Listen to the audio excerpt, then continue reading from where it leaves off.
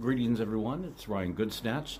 Today, I thought I've seen it all, but now I received an email basically stating they're blackmailing me, that this group called the APT hacking group has installed malware on my system, basically all my devices, and that they've obtained videos of myself and given me scenarios that absolutely are not true.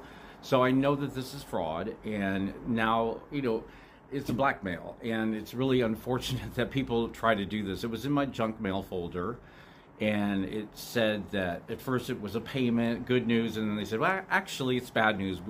You have to pay $810 or else we're going to release all these videos to your friends and family. I'm going to block them, and then I'm going to just warn everybody about this. Frustrating is that they said that I could face arrest. It's absolutely not correct, that I haven't done anything that would warrant being arrested.